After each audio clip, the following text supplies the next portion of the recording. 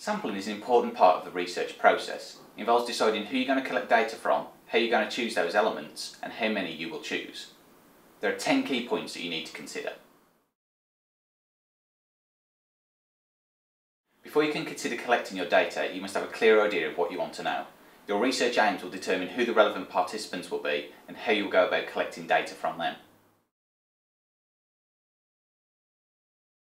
The population refers to the people, organisations or items of interest for your research questions.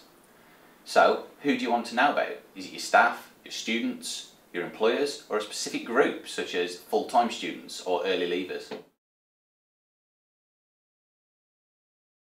The most valid and reliable information will come from data collected from every member of the population, a census.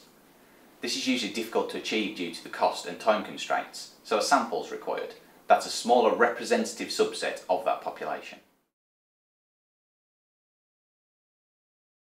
It's unlikely that the results you get from a sample will perfectly match the results you would have got from the whole population, so you should always be careful when generalising your findings. This makes choosing a representative sample all the more important. There are numerous ways to choose your sample, including simple, stratified and quota sampling.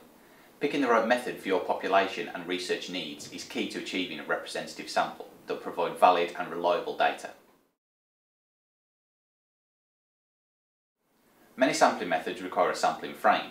This is a list or database that identifies all or a subset of the target population. A good sampling frame must be accurate, up to date and allow a representative sample to be drawn from it. The size of the sample is a very important factor when determining how precisely the sample represents the population.